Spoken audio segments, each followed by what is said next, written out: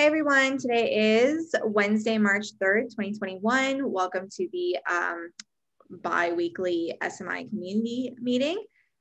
We have several really interesting agenda items today. The link to the agenda is pasted in chat. Please add your name if you are an attendee, and feel free to add discussion items to the discussion items list. And with that, I'm just going to go ahead and kick it off. Well, an overview of the agenda actually first. We're going to talk about the generic SMI controller that Nick has been working on. There's also an update on the ISTIO adapter on that. Bridget has a call to edit the SMI CNCF annual review, so we'll talk about that. She also had an agenda item around, how do we get our roadmap going? How do we deal with compatibility between integrations? So I'll help facilitate that conversation since she's not here today. There's a few other notes that she has. I have an item around traffic split and clarifications around what a root service can be. And then Michael is going to lead us in the multi-cluster discussion. And then I'm going to talk about the contributing guide for the spec. So we have a lot going on, and I may, apologies, cut you off if I feel like we could maybe have a better discussion or a longer discussion offline about it, or at the end of the meeting if you want to extend that. So just to help us get through everything. Okay, with that, Nick, you want to give us an update? What's going on? All right, let me just find that button that makes my screen broadcastable to the interwebs. Oh, can somebody enable screen sharing for me, please? Yeah, let me figure out how to do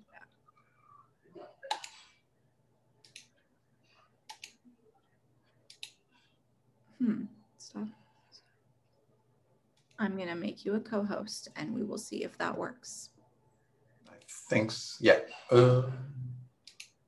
Yes, there we go. Okay, awesome. Thank you. I'm going to caveat this with an apology because I, about 30 seconds ago, developed a migraine, so I can't actually see out of my right eye at the moment until that disappears, but we'll go through, okay. So where I'm at with the SMI SDK, the kind of the things that I've been working on recently, I haven't made many advancements in, like things like adding additional specs to it, because that's a known entity. The key thing that I'm interested in is, how do you test it? How do you develop it? How do people contribute to the SDK? And ultimately, does it work? Like, is it possible to create something which is flexible enough? And I think the answer to all of that is yes. So the first thing around the repo, what I've added to the repo is well, I updated the README the other day, which has got some instructions on. It's very brief on how you can kind of create things, but also instructions on building, developing locally and things like that. And I also added a bunch of functional tests. So now, not only are there unit tests, but there are functional tests which follow the sort of kube builder Ginkgo specification, which I'm on the fence on, and I'd love to get people's comments on Ginkgo tests. And also end-to-end tests, which checks the controller SDK against a real Kubernetes cluster. So we've got all of that. It's working pretty good. I've been working on getting the development experience working pretty nice. So I'm using a tool called Shipyard, which allows you to create a Docker, a Kubernetes cluster running inside a Docker, so you can develop everything locally. It'll install all of the bits and pieces and the Helm chart and everything that you need. And as an added bonus, what you can do is debug it, because any of the webhook stuff is forwarded to your local machine. So I'll give you a quick demo of that. So I'm just running the controller. Controller's spinning up on my local machine, connecting up to my Kubernetes server in Docker. And let's go ahead and apply a configuration here, which is the V2 alpha traffic split example that I've got. So I've got some breakpoints inside of the conversion code, just so that you can see like the sort of the debugging approach of working with the SDK, which which is totally relevant, not just for the SDK, but for the implementation perspective as well. That was kind of like a clear game, hopefully. So I'm applying that, K-apply, examples, traffic split v2. You can see that the breakpoint has been hit. So this has hit the Kubernetes API. The Kubernetes API has called the webhook defined in the CRD, which has been forwarded to the local instance on my computer here, and I can step through this and do everything that you would like to do around that. So that side of things, I think, is looking really good. We have, as I say, the sort of the tests. So everything's in the unit tests, sorry, in the make file. You can build, run functional tests, run the unit tests. Yeah, everything's there and it's getting there. So that's a kind of a quick update on that. I'm pretty happy where that's at. It's pretty good now. I managed to put the health endpoints and the ready endpoints in, which I will expose to people. I've been doing some work on the console as side of things to do the dog fooding, and that's been working really good. And the next side of the dog food is I'm going to implement the some of the stuff around the Istio adapter, which actually will be really really easy to implement, because literally all you have to do is implement the methods that you are interested in. And just in case anybody's not seen that before, if I can find the right, here's an example logging implementation. So you don't have to worry about anything around the controller. You don't need to worry about like the sort of hierarchy that children objects don't exist. The controller will deal with all of that. As a consumer, all you handle are the upserts and the delete events, which you receive, and then you can execute whatever logic you need to do. So it's pretty rapid to be able to use this. And yeah, that's where I'm at. Istio, next time I'll show you. And thanks, Nick. And just to like kind of anybody who's not involved in the Istio adapter, or is new or hasn't seen some of this, just to kind of add some more color to this whole thing. I was really excited to get a code walkthrough from Nick. Him and I went through kind of like the pros and cons of updating the Istio adapter as it is today versus like using this SMI controller SDK. And we kind of thought it was like really awesome to kind of just switch over and use this controller SDK. It's in a good place. It essentially does what we needed to do. So this SDK basically watches the SMI resources and allows us to kind of like implement whatever business logic we have on our end without having to deal with all the setting up all of the SMI configuration that we need to actually like watch all those resources and do something on them. And that's essentially what the Istio controller is doing as well. So it's just, or the Istio adapter is doing as well, is just, it's watching SMI resources and then building like an Istio virtual service or whatever the Istio equivalent of that functionality is. It's just building the resource for that. So I'm super I'm super excited about conversion webhook, because I'm hoping that that's really going to save people a lot of maintenance as the spec evolves, because you can depend on a base level. And taking your advice, Michelle, I think you're right. We should depend on like not V1 alpha, because that's relatively immature. I think V1 alpha 2 or even 3 would probably be a better choice, but it doesn't matter too much. Yeah, I mean, from an OSM perspective, we're really excited about the conversion webhooks, and we can actually go ahead and we're planning our next release cycle and stuff. And we've kind of talked about how we want the upgrade story to be smoother in terms of SMI resources and stuff. So we can definitely help out there too. Awesome. Yeah. The other thing, which I think just to add on that, is that I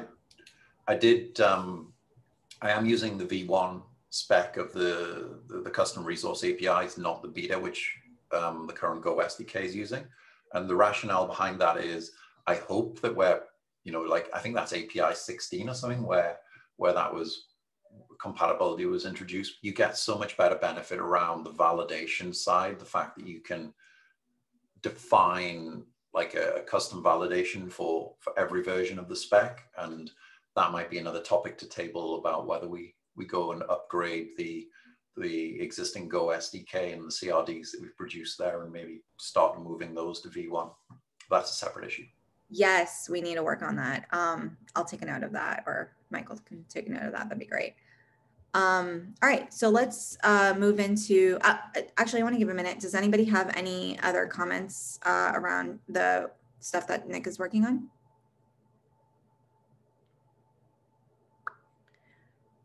Okay. Thank you, Nick. Okay, so the next item we have is Bridget is putting out a last call to edit the SMI CNCF annual review. So if you gave a talk or did a blog post on SMI or saw something cool about SMI, this is kind of our yearly report card to the TOC and to the rest of the CNCF community around like things we've done and accomplishments we've had. So please throw that in there. We also have the next agenda item is around spec evolution plans. So getting APIs to beta and stable. We have had our APIs kind of in alpha for a while. Implementations have implemented it. I'm kind of wondering, you know, we kind of need a roadmap. We tried to do this before, but we need to have a plan for how to get our APIs to beta and stable. Are there parts of traffic split and traffic access and traffic metrics that we want to change and add features to, or do we feel like it's in a good place and we can, you know, start moving into beta? And then I guess we can still add features after it's, you know, V1 or whatever it is. We just kind of need to get it to some sort of a stable place where we know that conversion webhooks will work and we won't be changing fields all the time, things like that. Nick, you want to talk about that? Well, all I wanted to make a suggestion is, why don't, well, okay, I'll make it as a suggestion. Would it make sense that maybe what we do is make a big push in the same way as when SMI was originally founded, and we say, look, let's do a big push and add a bunch of features before a beta 1, because I'd love to see things like retries, circuit breaking, you know, connection level timeouts and things like that supported by the various spec elements, if that makes sense, because I think they're really important. Yeah, how do we like, it's nice that the APIs have been in alpha because people can implement them and then kind of give us feedback on how it's going. And I have feature requests too, like should we add TCP route attributes to traffic splitting and things like that. But do we want to like make a big push and get those features in before they've been implemented by people and then call that beta? Or do we want to get those features in and have them tested and have that be alpha and then move to beta? Or is there a world in which we can just call what we have beta because it is pretty well tested in different environments and different implementations? And then can we add more features to those resources later? So does anybody have any thoughts around that?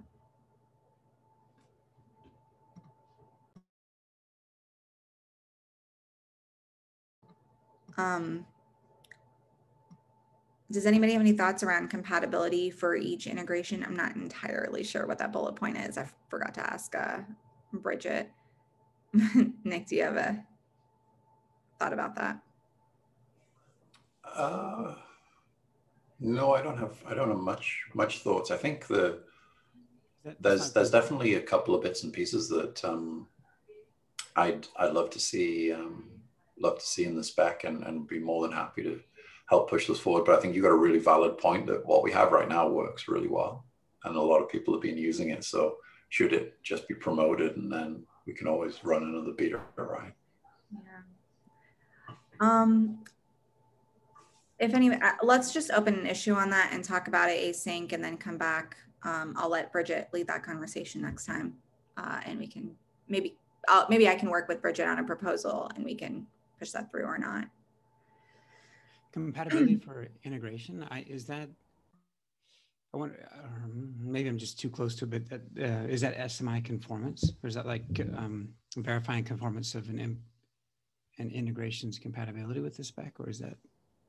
You know, I don't know, but that's a good point. Do y'all have an update by any chance on? Yeah, actually, that's why I skipped the last couple of times, is because it was we were so close on like basically a final, like more or less. This is why I haven't joined, is because last time we ended up meeting with the Nginx service mesh folks to help, because they had missed the initial kind of deep dive into that conformance, and they're really interested, and they're gung-ho to have their implementation verified, and the tool is able to do it. The problem is that their software, to get access to Nginx Service Mesh, you have to sign in a EULA, which means that like as the Meshery is the tool to pull down install files and deploy the service meshes, it becomes an issue for we got wrapped up in their corporate legal system. As a matter of fact, so like a blog post is very much needed. The results, the brief update is that the tool works. You can go test different service meshes conformances. We're ready for our first, or the tool is ready for its first real customer, I guess. Like for the first, like the statistics are actually published on like, I think 4 or 5 service meshes on what percentage compatible they are with the current definitions of those tests. And it's like in the 40% range for the tests that are there. So I'll ask this: anybody want to sign up to be the first? And by the first, I mean the goal is to empower the teams with the tool. Say, here's the tool, run it at your leisure, run it in your CI pipeline, or run it ad hoc when you want to, whenever you want to verify yourself. You're empowered to do it, and then you're empowered to send your results in a verified way to a table. Can you share a link to the tool so that everyone on the call, and also for my notes, that I have a link in the notes? The other thing, Lee, as well, I'd be happy to integrate that into the SDK pipeline as well, because I'd love to see that as I'm hoping that people are going to do things like copy pasta, like the build files for GitHub Actions and stuff to make it easy. So if we added a step to do the compatibility test, theoretically, the reference implementation in the SDK, which is like logging controller, should be 100% compliant. So it would be, and I'd also like to integrate that on the console rework that I'm doing as well. So I'd love to play with that, and maybe we talk async. Nice, that's great. Michael, I'll drop in 2 links. One to the I don't know what the design spec for what the tests are, which actually needs some additional input. There's a few tests. There's tests that are there today. Did you say here on the chat, or where do you? I'll do it both. I'll do the chat and Google Doc. Cool. We have so many places where I could just to make sure. Thank you. I think I'm going to dig into the Nix Istio implementation and controller.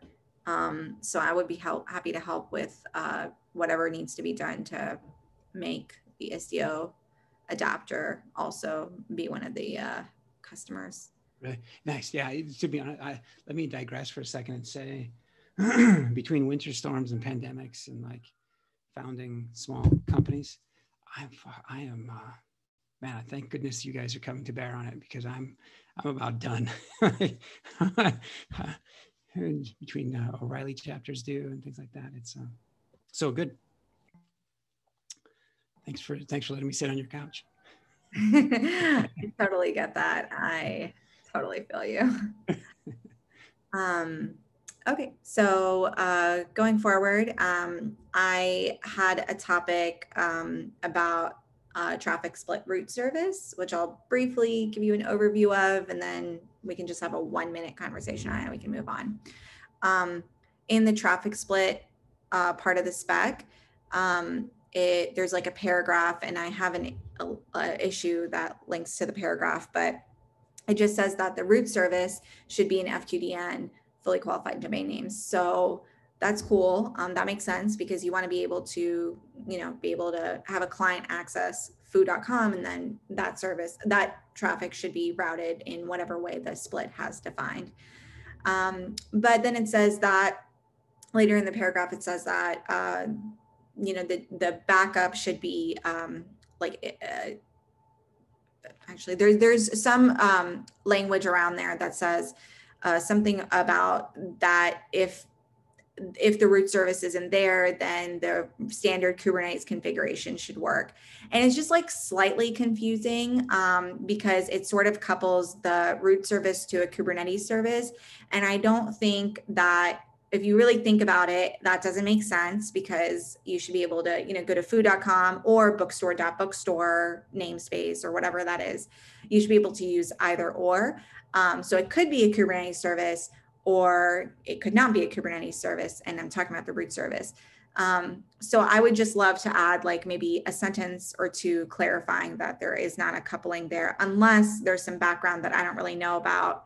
Okay, Nick is shaking his head. He's been here for a while. So cool, sounds good. So anyways, that issue is there if y'all want to comment or anything. Any comments right now? No, okay. I figured it would be pretty standard. I'm going to skip the next. Oh, no, not the next. Okay, the next thing is the multi-cluster federation call for feedback. So Michael, did you want to take that one? Given that I'm scribing, I think I will let Nick do that. Otherwise, I can't really talk and scribe. So, Nick, you okay with doing that? Thanks, buddy. Dropped me in at the last minute. You're welcome. No. I was just playing around with WASM in Go earlier on this afternoon, and yeah, I'm less than impressed with the state of the compatibility, much to my own frustration. Anyway, whilst I look for this, okay. So we've been talking about off and on about multi-cluster for a while, and ultimately we never agreed as a group whether we should take on multi-clustering specifications, whether we should support something external or whatever. So I started an issue which I've just left to Canvas sort of feedback on for the last sort of 13 days, and ultimately it kind of just covers the fact that we're looking for help, and I think the general consensus is that people want to see what multi-clustering, which includes different mesh variants as well as different clouds and things like that, and that was always the purpose of what we were trying to achieve with that, which is good. So yeah, so there's just some comments. A few people have sort of spoke about these things. I think this is an interesting one, and I didn't comment to this because I do have a very specific sort of perspective that I don't, well, I'll voice my perspective that I don't think that we should enforce people to use a specific identity federation when it comes to multi-cluster discussions. And my rationale behind that, which I will add to this, is that I think that's an implementation detail, and what the spec should actually do is talk about an identity conversion or something side of the specification. The example cited here is around Spiffy, which I think is a great format. The problem with Spiffy is it's a very loose format. You know, Spiffy is if it's a URI, you're pretty much good to go. But the problem with the URI, you can compose it many different ways. You could use sort of dot notation. So I could say, you know, cluster.region.application. I could use business unit.region.application. Or I could use something like cluster/business unit/application. So there's a number of different ways that you can compose a spiffy ID. And actually what you probably want to be able to do with multi-clustering is be able to sort of trust a broader thing than just a one-to-one mapping. So I'd love some feedback and some comments on that area about how we could deal with that. But that's where it is. This is, as I say, it's been open 13 days. My plan is Friday I will go back and answer some things on here. But next steps, I think it would be nice that we should have a little vote or something on what we think. I think Michelle's suggestion to schedule a deeper, dedicated call on that topic is definitely worth it. But please, folks who haven't commented and have an opinion, please, please hit that issue. I'll throw that link. I apologize. I was talking. I wasn't sharing my screen. It's all good. And I had Okay, thanks. Yeah, let's do a meeting next week since we don't have an SMI community call, like specifically on multi-cluster, if that works. And then everybody go put your opinion on that issue between now and next week. Does that work? Okay, cool. I'll make sure that happens. Okay. Last issue on the agenda is just an issue around the contributing guide. Y'all can go check that out if you're interested. Thank you everyone for joining. Does anybody have any last comments before we drop off? All right. See you next time. Sorry? Just great work, Nick. The implementation. Yeah, thank you, Nick. All right. Talk to you later. Bye. Thank you. Bye now.